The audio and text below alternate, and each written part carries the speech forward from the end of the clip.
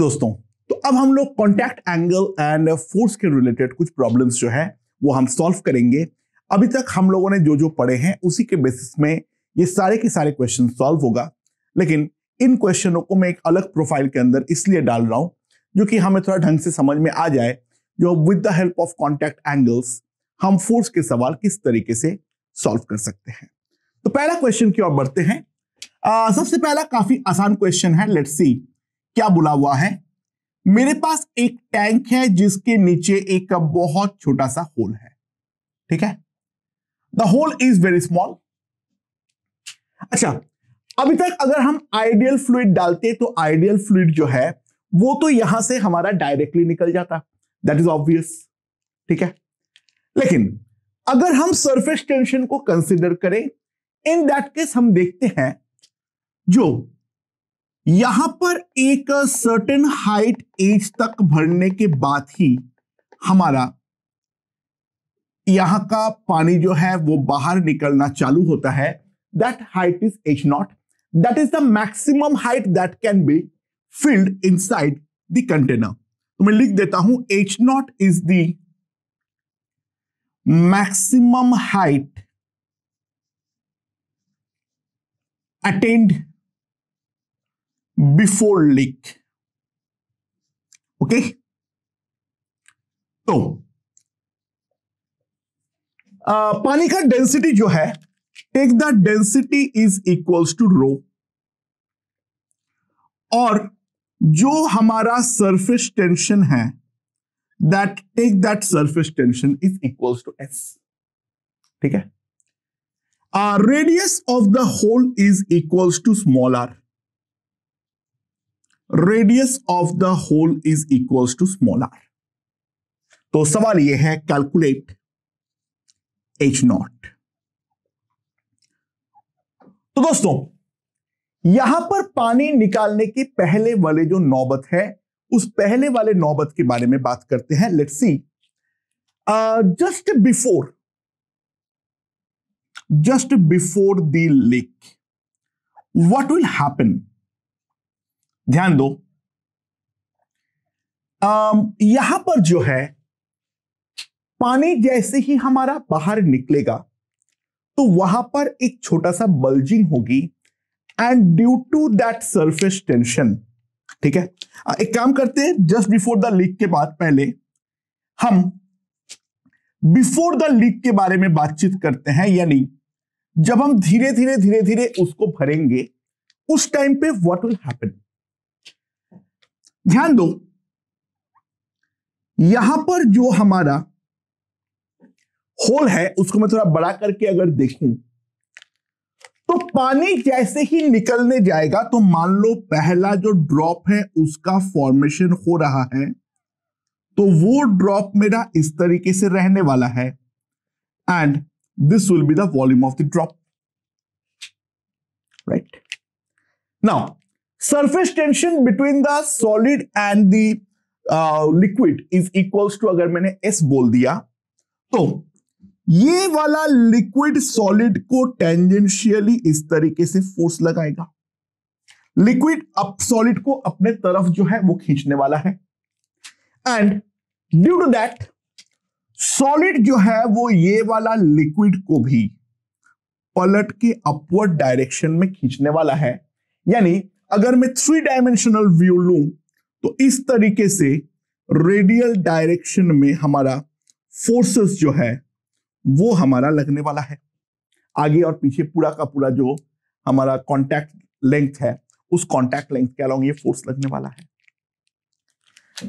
अब ये जो फोर्स है वो इसको क्या करेगा, नीचे गिरने से रोकने का ट्राई करेगा, और ये वाला रोकने का ट्राई मैक्सिमाइज कब होगा दोस्तों, अगर हम ध्यान दें कोई भी जनरल टाइम पे मान लो ये वाला एंगल बनता है थीटा, तो जो हमारा अपवर्ड फोर्स है नेट, हॉराइजेंटली तो पूरा कैंसिल आउट होगा, हॉराइजेंटली तो कंप्लीटली कैंसिल आउट होगा, जो नेट हमारा अपवर्ड फोर्स होगा that will be equals to 2 pi small r into t into cos theta, right? तो this is the net upward force जो इस पानी को गिरने से रोकेगा।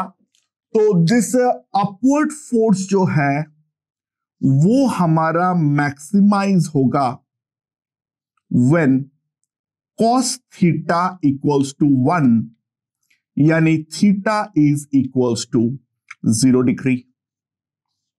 मतलब क्या है, ये जो हमारा वाटर ड्रॉप जो है वो जब हमारा हेमिस्फीयर बनाएगा उस टाइम पे हमें सबसे ज्यादा आसानी से हम इसको रोक पाएंगे, हम इसको सबसे ज्यादा आसानी के साथ रोक पाएंगे। तो उस इंस्टेंट पे मान लो जो हाइट हमारा चढ़ गया है वो अगर हमारा h0 है, फ्लूइड हमारा स्टेशनरी है, तो ये वाला पॉइंट का प्रेशर को अगर मैं P लिखता हूं तो P will be equals to P0 plus row ji H0। ठीक है, अब जो ये हेमिस्फीयर है इस हेमिस्फीयर को बाहर लेकर आओ, ये वाला हेमिस्फीयर को बाहर लेके आओ। तो दिस इज द हेमिस्फीयर। ठीक है, इसके ऊपर हमारा ये वाले प्रेशर के कारण एक PA जितना फोर्स लग रहा है और यहां पर एटमॉस्फेरिक प्रेशर के कारण P0A जितना फोर्स लगेगा, because we have to take the projection area. Projection area is nothing but pi into are square.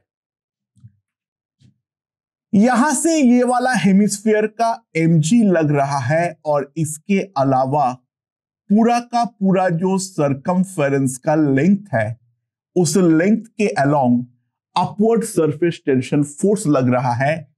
So this will be the force Ft। और ये वाले इंस्टेंट पे हमारा जस्ट फोर्स बैलेंस होना चाहिए, राइट। अगला ड्रॉप जैसे ही आएगा ऊपर का प्रेशर और बढ़ेगा, ये वाला प्रेशर एज इट इज रहेगा, ये वाला थोड़ा सा बल्ज आउट होगा, यानी अब जो हमारा एंगल थीटा है वो हमारा 0 डिग्री से हिलेगा और जैसे ही 0 डिग्री से हिलेगा कॉस अपना मैक्सिमम वैल्यू से कम हो जाएगा। तो अपवर्ड फोर्स मेरा हल्का सा कम होगा, प्रेशर हल्का सा बढ़ेगा एंड जो ये वाला m है वो भी हल्का सा बढ़ेगा। तो डाउनवर्ड हमारा हल्का सा बढ़ जाएगा, अपवर्ड जो है वो हल्का सा कम हो जाएगा और तुरंत जो है वहां से मेरा पानी लीक आउट होना चालू हो जाएगा। यानी this is the last position जहां पर ये अपना हेमिस्फीयर बना के अपना बचाव का ट्राई कर रहा है। एक और ड्रॉप, जरा सा भी हाइट में इंक्रीज, अपवर्ड फोर्स में डिक्रीज, डाउनवर्ड फोर्स में इंक्रीज और ये वाला जो ड्रॉप है फिर हमारा वो गिर जाएगा। तो ये वाले पोजीशन में अगर हम बात करें, the surface tension force plus P0 into A will be equals to PA plus mg, right? ये हम लोगों का होने वाला है। So, what will be the value of surface tension force? 2 pi small r into s। ठीक है, 2 pi r is the length and s यहां पे सब कुछ हमारा वर्टिकली अपवर्ड जा रहा है तो कोई कंपोनेंट का फंडा नहीं है। This will be the surface tension force plus P0 into pi r square, that will be P0 plus rho g H0। ऐसे भी P0 लेना यूजलेस होता है ऐसे प्रॉब्लम्स में, प्लस mg। अच्छा, mg को मत भूलो, ये हेमिस्फीयर का खुद का मास भी है। तो दोस्तों ध्यान देना, this will be 2/3 pi r cube rho into जी, ये मैं लिख सकता हूं। तो P0 को समाप्त कर दो तो मेरे पास क्या आ जाएगा, 2 pi small r into s is equals to pi r square into rho ji h plus 2/3 pi r cube into rho ji, sorry H0। ये हमारे पास आने वाला है। तो पाई काट के तो पहले खुश हो जाओ, ठीक है। तो हमारे पास एक और आर भी कटेगा, तो रो जी H not into are equals to 2s minus 2/3 row ji into are square, ये हमारे पास आएगा। And now if I divide, तो हमारे पास एच नॉट का वैल्यू जो आ जाएगा that will be 2s by rho ji are minus 2r/3. This will be the value of h naught in this case. दोस्तों ध्यान देना, r का वैल्यू बहुत स्मॉल होना चाहिए, otherwise there is a possibility ये हमारा जीरो हो जाए। We also have a critical radius, if we सी अगर ये दोनों का वैल्यू इक्वल हो जाएगा वहां पर h नॉट हमारा जीरो हो जाएगा, उससे बड़ा रेडियस अगर होगा तो इन दैट केस सवाल तो पैदा होता ही नहीं है। सो रेडियस का मैक्सिमम वैल्यू के बारे में बात कर लेते हैं। What will be the value of R max?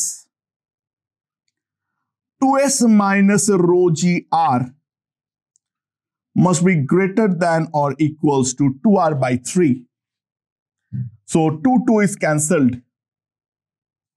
So r square must be less than or equals to 3s by rho g.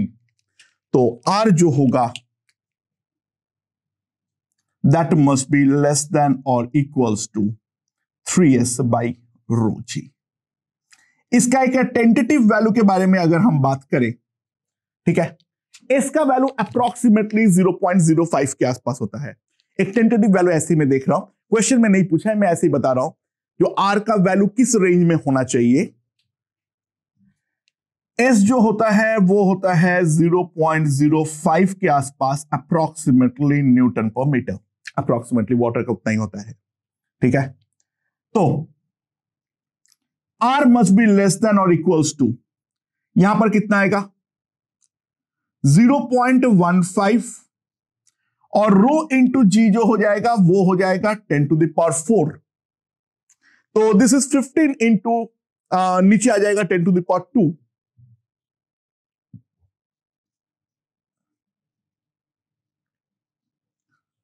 So, it must be of the order of millimeter, जिससे हमें ये वाला position दिखे। Otherwise अगर बड़ा whole हो जाएगा, इसके रेडियस अगर सेंटीमीटर वगैरह के ऑर्डर में होगा, तो वाटर के केस में डेफिनेटली वो बल्जिंग दिखेगा नहीं, हमें तुरंत पानी गिरते हुए नजर आ जाएगा।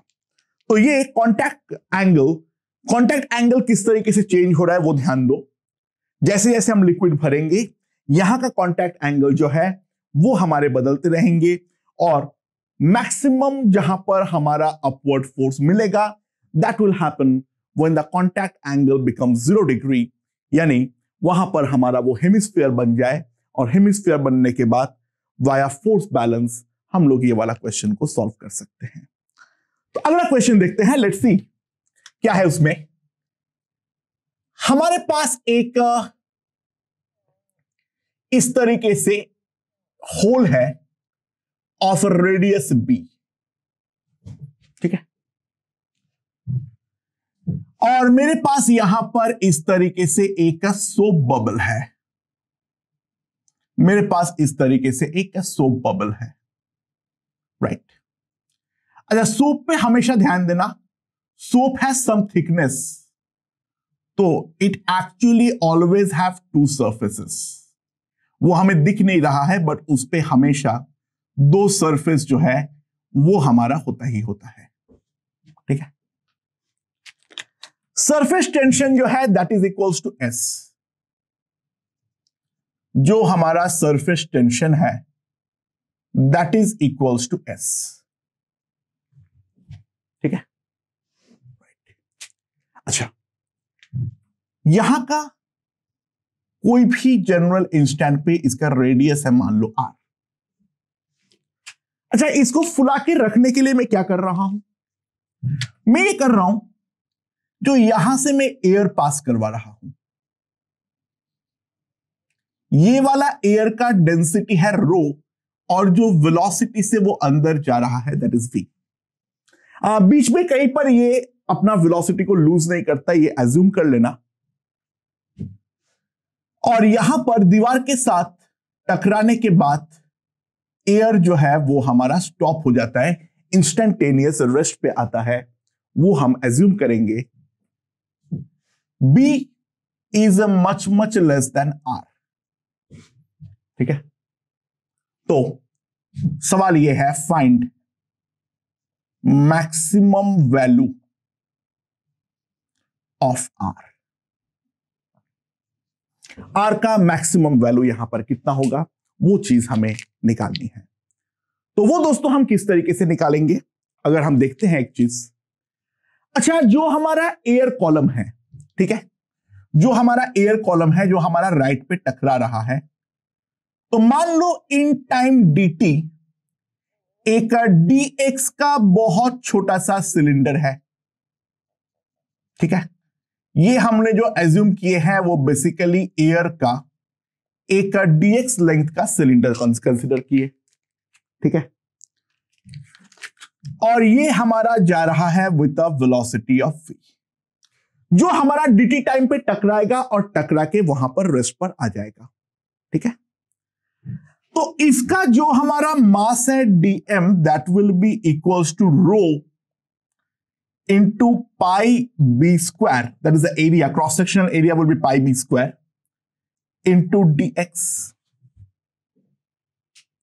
तो इसका जो हमारा मोमेंटम आएगा dp, that will be dm into v, that will be rho into pi b square into v into dx। तो दोस्तों हमारे पास जो फोर्स आएगा that will be equals to dp by dt, that will be rho into pi b square into v square।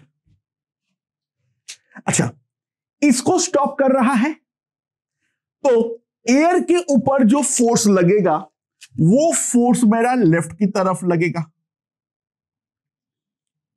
ठीक है, air के ऊपर left की तरफ लगेगा, तो ऑब्वियसली बात है फोर्स ऑन बबल जो होगा that will be equals to rho into pi B square into we square towards right. ठीक है, नाउ सिंपल सी बात है, एट मैक्सिमम रेडियस यहां पर जो सरफेस टेंशन का फोर्स है ये इसको कैंसल आउट करना चाहिए। तो eight R max this force must be counter balanced, this force must be counter balanced via surface tension force. This force must be counterbalanced via surface tension force। तो दोस्तों यहां पर अगर हम ध्यान दें क्या होगा, इसको मैं थोड़ा सा ऐसे मेरे फायदे के लिए मैं थोड़ा वर्टिकल ड्रॉ करूं, ऐसे मैं अपने फायदे के लिए ड्रॉ कर रहा हूं। तो दोस्तों यहां पर जो कांटेक्ट एंगल, कांटेक्ट लेंथ है वो है मेरा 2 पाई बी। लिक्विड सरफेस इसको ऐसे खींचना चाह रहा है अपने तरफ, तो इसके ऊपर इस तरीके से इस कारण पे पलट के फोर्स लगेगा, राइट। और ये वाले फोर्स को अगर मैं ध्यान से देखूं, ये वाला फोर्स को अगर मैं ध्यान से देखूं, तो इफ आई रिजॉल्व ये वाला एंगल अगर मैं थीटा बोलता हूं, तो दोस्तों कौन सा एंगल वापस मेरा थीटा है, ये एंगल मेरा वापस थीटा है। So this is 90 minus theta. तो यहां पर जो मेरा कंपोनेंट आएगा that will be F sine theta. जो डाउनवर्ड पुलिंग कंपोनेंट होगा that will be equals to F sine theta. तो एफ का वैल्यू जो है that I know 2 pi B into S, right. Now, what will be the value of sin theta? If I see, यहां पर ध्यान दो, ये हमारा B है, ये हमारा R है, ये हमारा B है, ये हमारा R है। तो जो हमारा साइन थीटा का वैल्यू आएगा that will be equals to be by are. तो वो फोर्स जो इसको लेफ्ट की तरफ खींच रहा है that will be 2 pi B S into B by are. दोस्तों इंटू 2 करना मत भूलना। सोप है, दो सरफेस है, सोप है मतलब दो सरफेस है, दोनों में ये फोर्स लगने वाला है, तो ये वाले को मत भूलना। This will be equals to 2 pi B S into B by are into 2। So that will be equals to 4 pi B square S by are. और ये दोनों जो है वो हमारा जस्ट बैलेंस आउट होना चाहिए at the maximum value. So rho into pi B square into we square equals to 4 pi b square into s by r. So now if I cancel out pi b square is gone, तो r का value जो आएगा that will be 4s by rho v square. So this is the maximum radius जिसको मैं इस तरीके से फुला सकता हूं। ठीक है, मेरे ख्याल से ये चीज हमें समझ में आ चुकी है। यहां पर एंगल लेना मत भूलना, हम किस तरीके से एंगल लिए हैं उस चीज को थोड़ा ढंग से देखना है।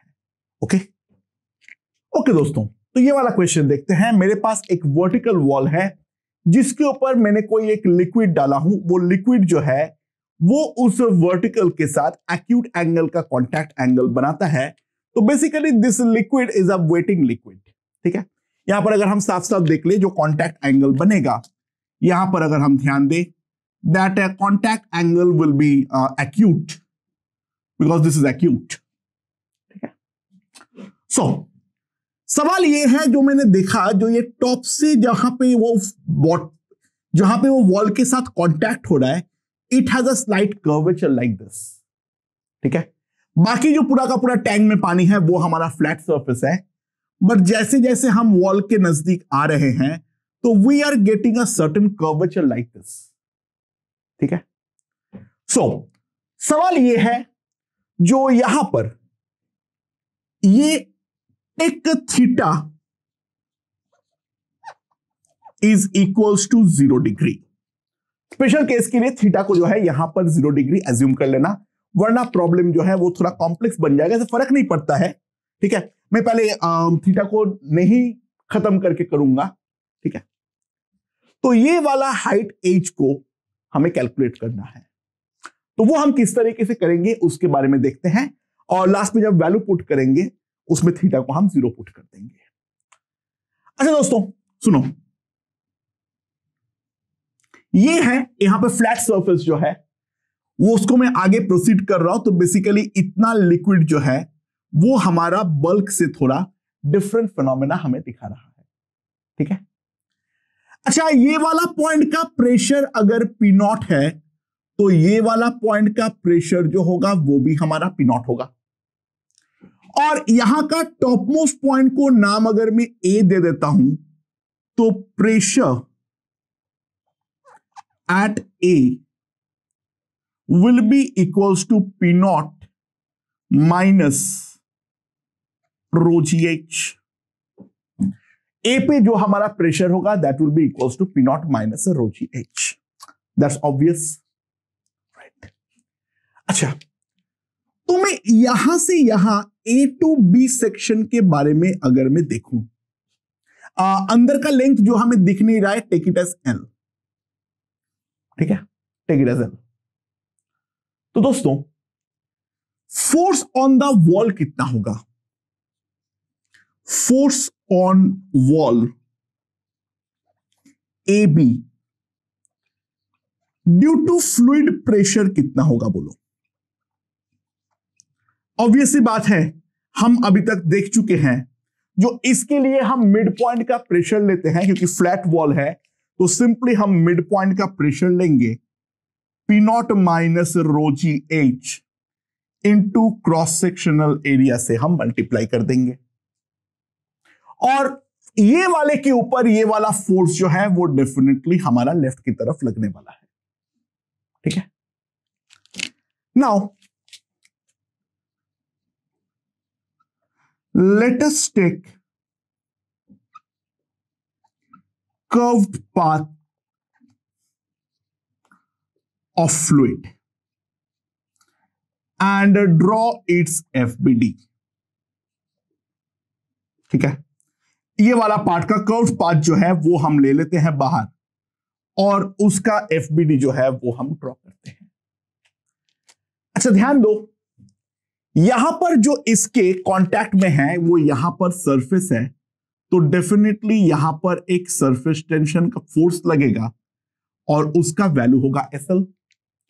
और यहां पर भी हमारा एक सरफेस टेंशन फोर्स लगेगा जो दीवार उसके ऊपर लगाएगा, क्योंकि सरफेस दीवार के ऊपर डाउनवर्ड लगाएगा तो दीवार पलट के उसके ऊपर अपवर्ड लगाएगा bye an amount of SL like this.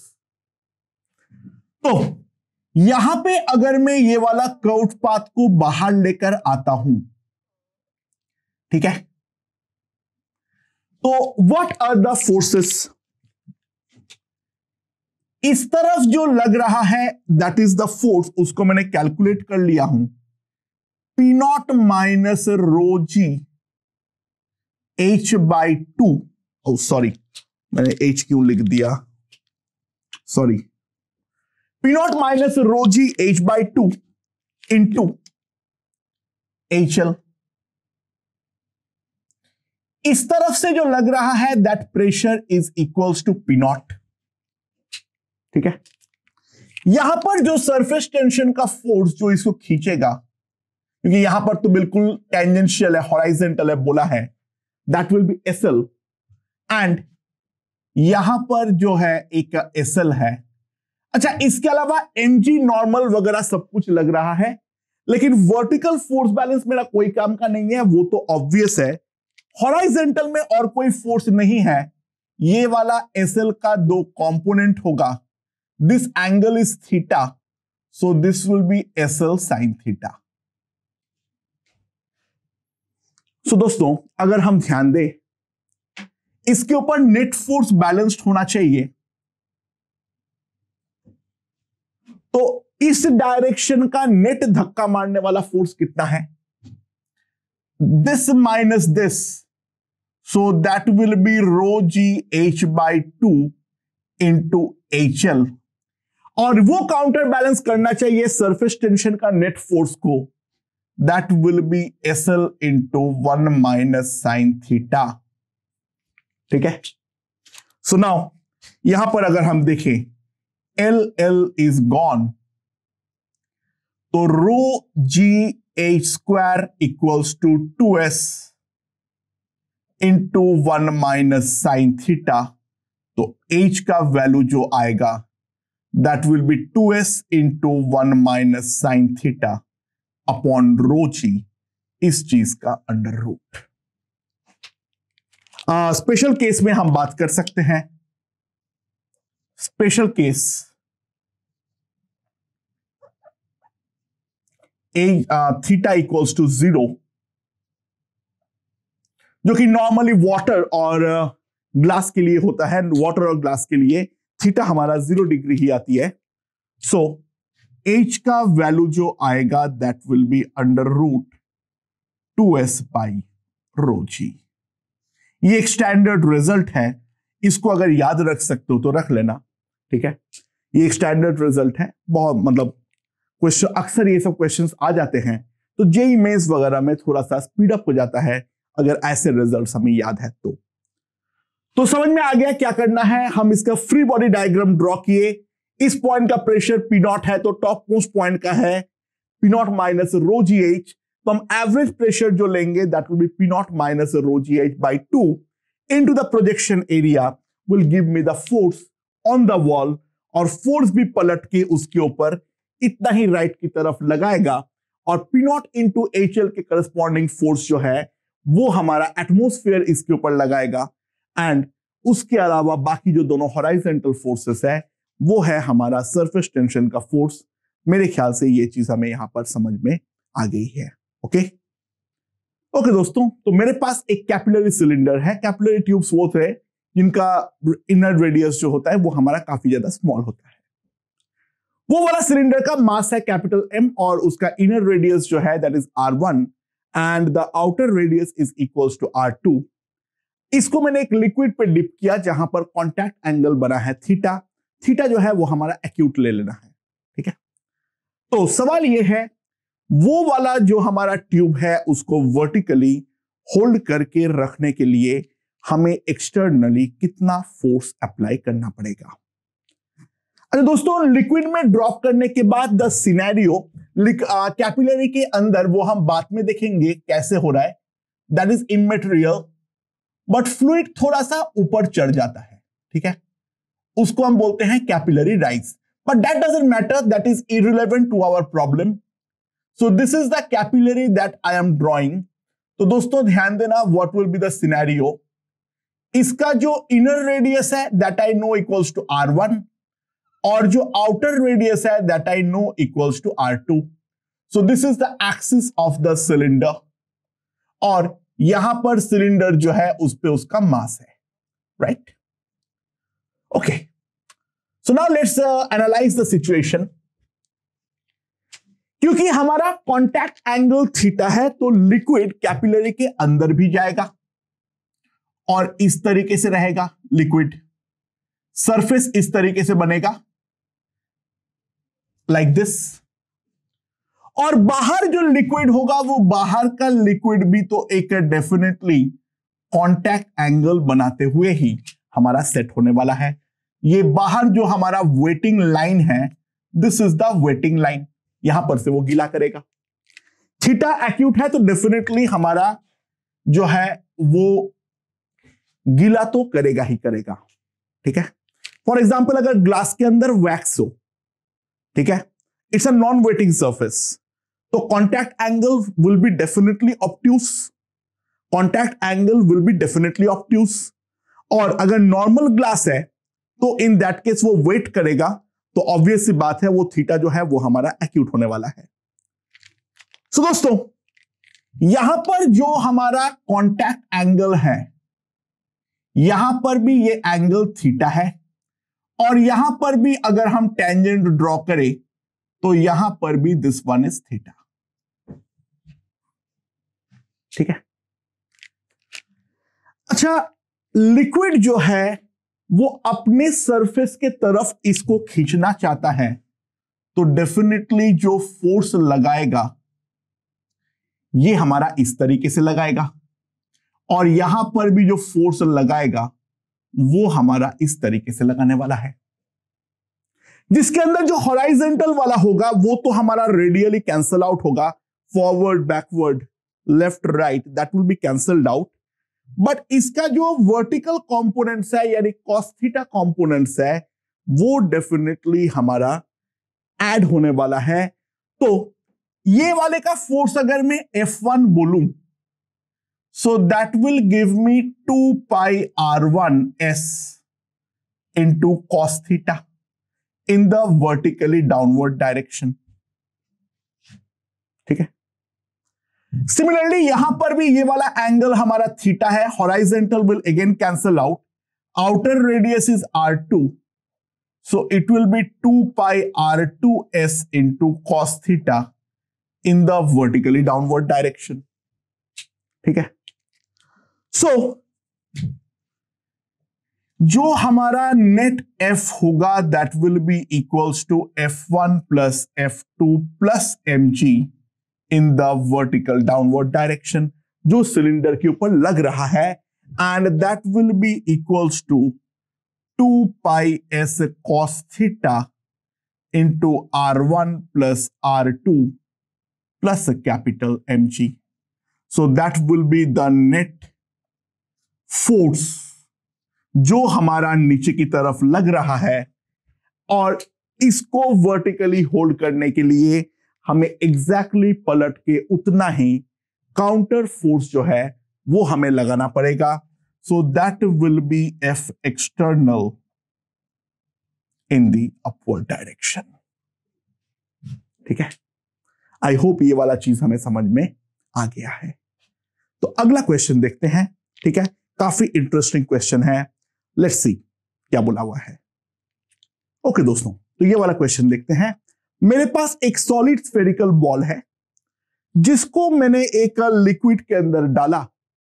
तो मैंने देखा जो इस टाइप का एक सिचुएशन बना, जो एग्जैक्टली आधा पार्ट जो है वो अपना डुबा के तैर रहा है, यानी this line, particular line is the diameter. ठीक है, अच्छा, यहां पर थोड़ा फ्लैट सरफेस होगा और फिर जो है नियर द सॉलिड यहां पर हमें थोड़ा कर्वेचर देखने को मिलेगा। कॉन्टैक्ट एंगल जो है, that contact angle is given to be 143 degrees and we can see this is the tangent and this is the tangent to the surface. ये वाला एंगल जो है that angle is theta, जो कि obtuse होना भी चाहिए था। साफ साफ बात है, ये वाला लिक्विड जो है वो हमारा लिक्विड से ये वाला सॉलिड जो है वो हमारा दूर भागना चाह रहा है, इस कारण पे थीटा जो है वो हमारा ऑब्ट्यूज है। Take that angle is 143। 143 प्यारा एंगल, 90 प्लस 53 और 53 का वैल्यू प्यारा होता है। सरफेस टेंशन का वैल्यू दे रखा है, लिक्विड का डेंसिटी दे रखा है। अगर ये वाला बॉडी हमारा इक्विलिब्रियम में है तो सवाल है जो मटेरियल का डेंसिटी कितनी है, पहला सवाल। और दूसरा सवाल ये है जो हमारा ये एच जो है, यानी यहां का फ्लैट सरफेस और ये जो मेरा डायमीटर है, उन दोनों के बीच का हाइट डिफरेंस हमारा कितना होने वाला है। So this to are the questions जो हमें ढंग से देखना है। अच्छा, पहले वाले पे क्या होगा, इसके ऊपर फोर्सेस क्या क्या लग रहा है। अगर हम ये वाला स्फीयर का फ्री बॉडी डायग्राम ड्रॉ करें तो दो तो हमारे पास बहुत ही ज्यादा प्यारा फोर्स लग रहा है। एक है हमारा mg, ठीक है, और दूसरा जो हमारा लग रहा है that is the buoyant force. ठीक है, that is the buoyant force, right. और इसके अलावा इसका जो मेरा डायमीटर है, उस पूरा का पूरा डायमीटर के अलोंग हमारा फ्लूइड जो है इसको डेफिनेटली अपने तरफ खींचना चाहेगा, यानी हमें इस तरीके से सरफेस टेंशन का फोर्स जो है वो मिलने वाला है। नाउ ये वाला एंगल जो है वो अगर हमारा 143 है, ठीक है, तो वर्टिकल के साथ ये जो एंगल बनाएगा, मैं अगर 180 में से सब्सट्रैक्ट कर दूं तो मेरे पास कितना आएगा, 180 minus 143, so that will come out to be 37 degrees. ठीक है, ये हमारा आने वाला है। अच्छा, तो अब हमें क्या क्या चीजें क्या करनी है हमें। What will be the value of buoyant force. पहली बात तो ये है what will be the value of buoyant force, वो हमें निकालनी है। mg का वैल्यू जो है वो डेफिनेटली हमें मालूम नहीं है, तो वो भी हमें निकालनी है। और साथ ही साथ हमें ये h का वैल्यू बाद में कुछ करके निकालना पड़ेगा, वो हम किस तरीके से निकालेंगे उसके बारे में भी हमें ध्यान देना है, राइट। ओके, तो सबसे पहले हम एक बार h को निकालने का ट्राई करते हैं। तो h को निकालने के लिए मुझे और एक FBD चाहिए होगी। मान लो मैंने यहां पर जो लेफ्ट पार्ट है, यहां पर एक छोटा सा पार्ट का FBD को ड्रॉ करना चाहता हूं, ठीक है। तो ये वाले पार्ट का अगर मैं FBD ड्रॉ करता हूं तो इन दैट केस मेरे पास सिनेरियो क्या क्या होगा। तो ये मेरा लेफ्ट पार्ट है, ठीक है, ओके। इसका हॉराइजेंटल इक्विलिब्रियम हमारे लिए इंपॉर्टेंट है। अच्छा, फ्लूइड अगर ये वाले सॉलिड के ऊपर जो हमारा सरफेस टेंशन है वो हमारा ऊपर की तरफ लगा रहा है, तो यहां पर मैंने एक छोटा सा टुकड़ा काट लिया ऑफ लेंथ dl, तो सॉलिड लिक्विड के ऊपर इस तरीके से एक TDL लगाएगा। अच्छा, ध्यान देना यहां पर this is a part of bulk, तो यहां पर हमारा कोई सरफेस टेंशन नहीं लगने वाला है। यहां पर जो है ऊपर में ये वाले सरफेस में एक TDL का फोर्स लगने वाला है। अच्छा, यहां पर जो है प्रेशर जो होगा that will be P not everywhere, और यहां पर जो है उसके बारे में अगर मैं ध्यान दूं तो यहां पर जो हमारा प्रेशर लगेगा that will be P not plus this height is H, P not plus row ji H by 2। ठीक है। अच्छा, पी नॉट को तो भूल सकते हैं, वो लोग हम लोग हमेशा ही भूल लेते हैं। ठीक है, वो हम लोग हमेशा ही भूल ले तो अच्छा रहेगा। सिंपली ये वाला जो प्रेशर होगा effectively that will be row ji H by 2, जिस कारण पे इसको एक राइटवर्ड धक्का खाने को मिल रहा है। वर्टिकल के साथ इसका जो एंगल है that is 37, so this one is 37 degrees. ठीक है, समझ में आया? सो नाउ इफ आई सी, इसको दो कंपोनेंट पे तोड़ लो तो हमारे लिए साइन 37 का जो कंपोनेंट है वो हमारे लिए इंपॉर्टेंट है। तो राइट की तरफ का net force row ji H by 2, row ji H by 2 into जो हमारा करस्पॉन्डिंग एरिया होगा that will be nothing but H into DL. यहां पर तो एच है और जो साइड वाला एरिया है जो हमें दिख, साइड वाला जो लेंथ है दैट इज डीएल, यहां पर जो मैं काटा हूं। ठीक है, plus T DL into sine of 37 degrees will be nothing but T into DL. ठीक है, so T is the surface tension.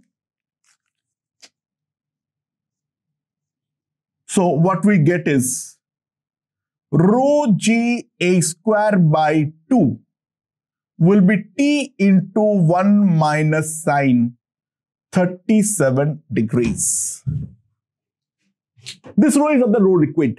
ध्यान देना. So this is the value of rho g a square by 2. And now let's substitute the values.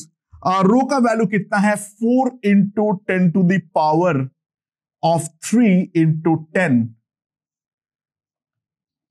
into a square. T is 0.05. Sin 37 का value जो है वो है 3/5, so it will be 2/5. So this is cancelled.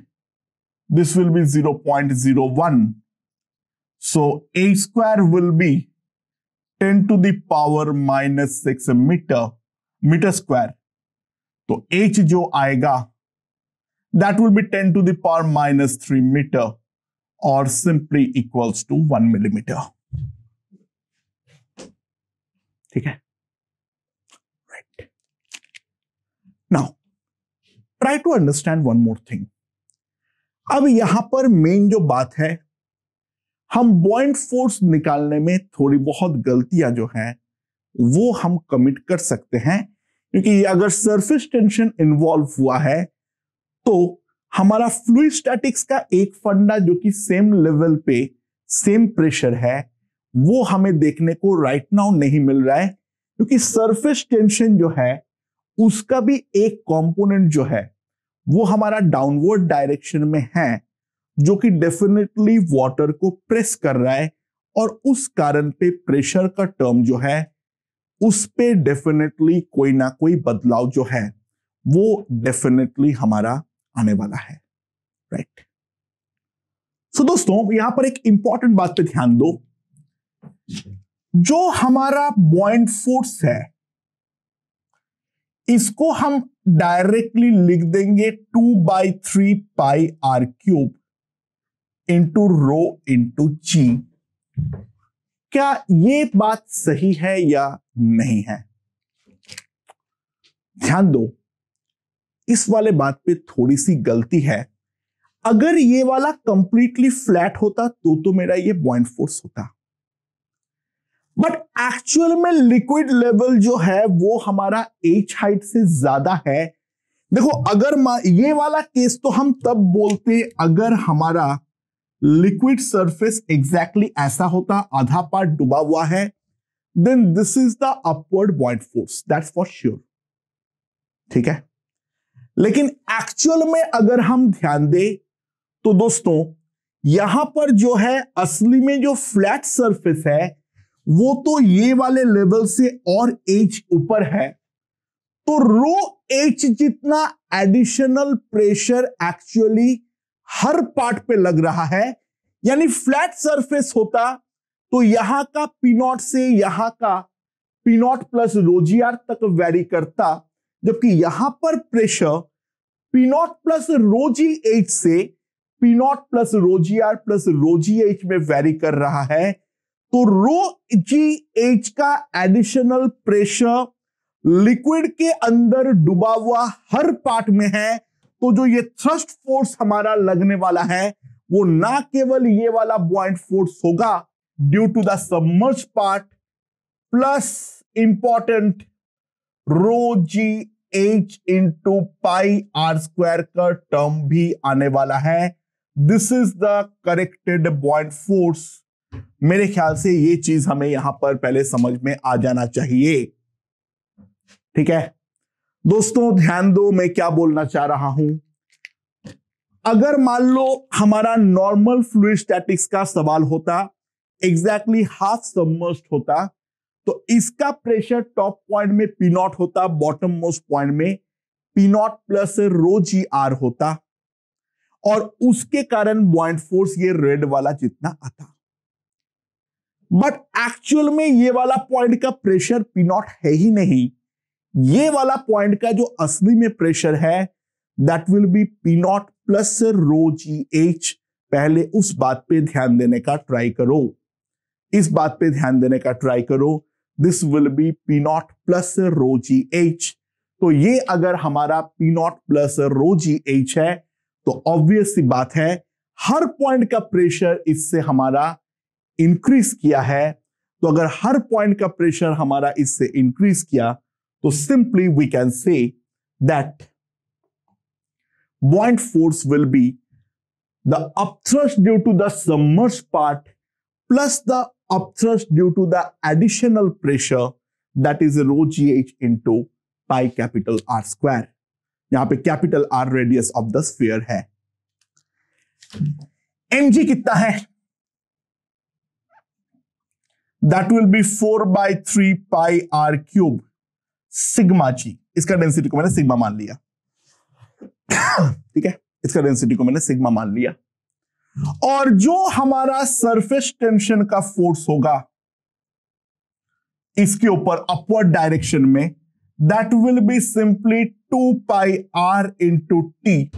वो तो हमारा होगा और उसका cos 37 का कंपोनेंट हमारे लिए इंपॉर्टेंट है, ये हम डायरेक्टली लिख सकते हैं। And now this two forces must cancel, must balance mg. So what I can write is 2/3 pi r cube rho g plus rho g h into pi r square 2/3 pi r cube plus 2 pi r t cos 37 4/5, that will be equals to 4/3 pi r cube into sigma g। ठीक है, तो जो जो term cut रहा है वो पहले काटो। पाई तो पूरा कट रहा है, ठीक है। So sigma will be equals to, पहला टर्म आ जाएगा तुम्हारे पास रो/2 प्लस रो 3 रो बाय 4, यहां पर h बाय r, एक टर्म ये आएगा, प्लस 4 कैंसल्ड आउट, सो 2, यहां पर 2 आएगा, यहां पर सरफेस टेंशन T आएगा, और यहां पर आ जाएगा मेरे पास, एक मिनट, कितना आएगा, यहां पर 6 आ जाएगा, 3 भी तो नीचे से आने वाला है, 6 R स्क्वायर इंटू जी, यहां पर नीचे एक 5 भी आएगा। हाँ, आई होप मैंने सही कैलकुलेशन किया हूं। अब जो भी है बाय द वे कैलकुलेशन है, अब ज्यादा दिमाग लगाने की जरूरत नहीं है। सब सारे वैल्यूज पुट कर दो। So this will be 2 into 10 to the power of 3, 4 into 10 to the power 3 divided by 4। अच्छा, h का वैल्यू कितना है 1 मिलीमीटर, r का वैल्यू कितना है 2 millimetre, so that will be 1/2। Surface tension is 0.05, surface tension is 0.05, this will be 5 into g is 10 और r square का जो वैल्यू होगा that will be 4 into 10 to the power of 6। so this will be the scenario, and now if I compute 4 is gone, यहां पर जो आएगा so it will be 3.5 into 10 to the power 3 plus, यहां पर देखो ध्यान दो, हमारे पास ये 1.2 होगा, यहां पे 5 से तो पहले काट दो, ये 0.01 हो गया, तो ये 10 to the power 4 हुआ, ये 10 हुआ तो 10 to the power 3 हुआ, तो 1.5 into 10 to the power 3, so this will be 5 into 10 to the power 3 kilogram upon meter cube।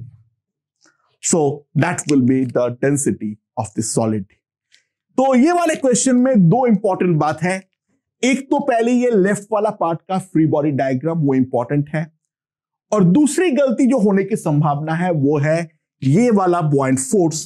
तो मैंने स्पेशली ये दोनों जगह को मार्क कर रहा हूं, ये वाला बॉइंट फोर्स और ये वाला FBD of the left part, ये दोनों पॉइंट समझ में आना चाहिए, अदरवाइज ये वाला क्वेश्चन जो है वो सॉल्व नहीं हो पाएगा।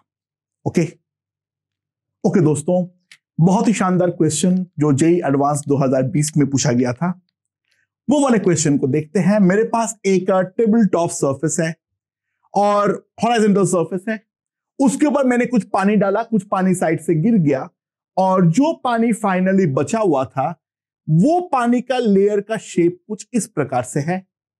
ठीक है, यानी इस तरीके का एक फ्लैट लेयर है और कॉर्नर की तरफ ऐसे वो बल्जिंग आउट करके बैठा हुआ है।